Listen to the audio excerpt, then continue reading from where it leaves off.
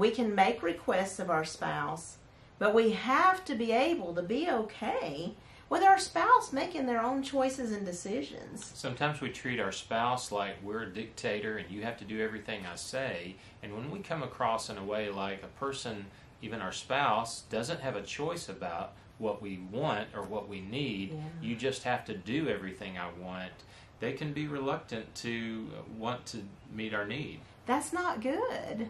And yes, in a marriage, 1 Corinthians 7, we should want to please our spouse.